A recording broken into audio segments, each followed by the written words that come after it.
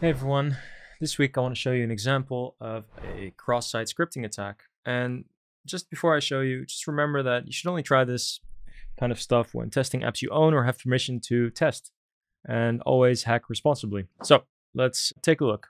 Cross-site scripting occurs when an attacker is able to inject some malicious code into an otherwise normal HTML page.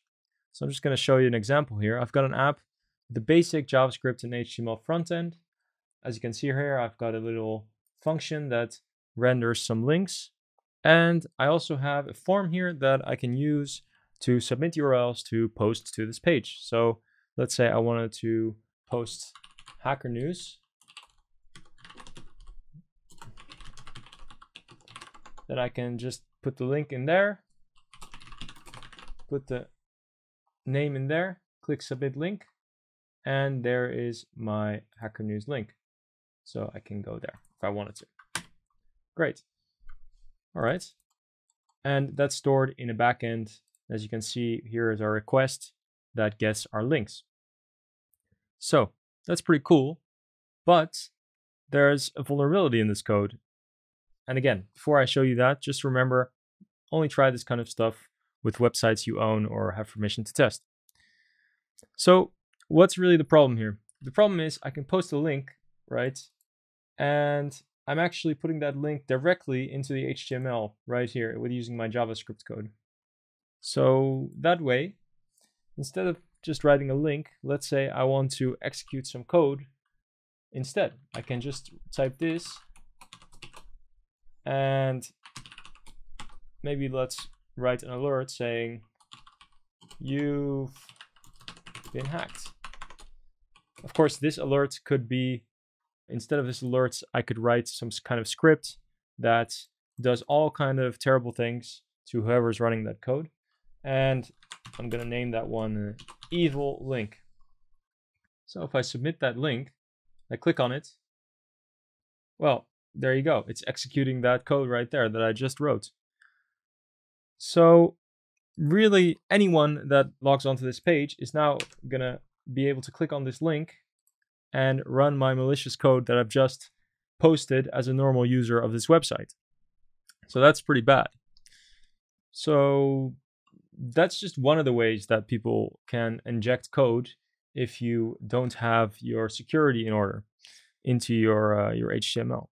So let's take a look. How can we really prevent this? So the first step is to be aware of that possibility. So you're watching this video right now, that's already a good first step. The second thing you can do is validate the user input. So if someone is writing here this kind of JavaScript notation and then their malicious code, what we can do is already on the front end side, we can write some code to make sure that whatever they're entering here is actually a valid URL to a normal website and not this kind of malicious input. And then what we can also do is validate that request we're sending to the backend, and again validate that inside the backend before we do anything with it. And the third thing, which is really gonna also make it very hard for attackers to do this, is to sanitize your HTML when you're directly working with HTML. So I'm gonna write another comment here for whoever has to work on this. Sanitize your HTML.